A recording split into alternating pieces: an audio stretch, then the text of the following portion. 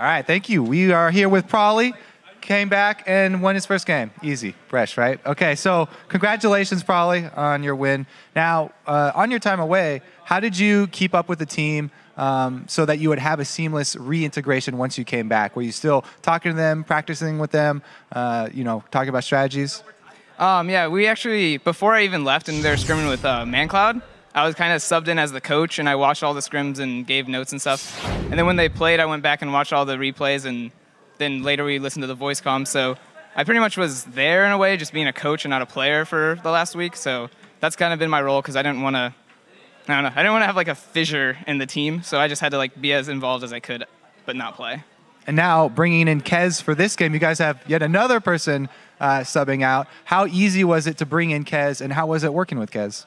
Kez is actually like a super awesome jungler, and it's weird how well he just like fits with the team because we all have like our own shot calling kind of thing, but he came in and he started doing shot calling, and we were like, oh yeah, your shots are actually correct. Like, okay, we'll listen to you. So everyone's like actually taking a little back seat and let him do a little more work because he's actually like pretty smart with the game. All right, now let's talk a little about you and your Annie pick, because not a lot of people like to play Annie mid. It's played a little bit differently towards the mid and late game. What is your philosophy? What are you trying to bring to the team with the Annie pick? I don't know. The Annie pick is just kind of happen chance. The last time we played it, the first split, I played it the day before in scrims, and I happened to get the Karthus versus Annie matchup, and then we played Dig, and they picked Karthus, so I picked Annie. Yesterday was the first day I played Annie. Again. In a year.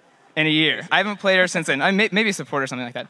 But then yesterday I was like, I think we should do Annie mid, just in case they pick Yasuo. And then we did it in scrims, and 2 games in a row they picked Yasuo. And I was like, oh, sweet, now I get to practice Annie mid. And then they first picked Yasuo, and we were like, oh, this is just perfect. Like, how did this happen again? This is 2 times in a row I played Annie mid, practicing for the exact matchup I got the next day.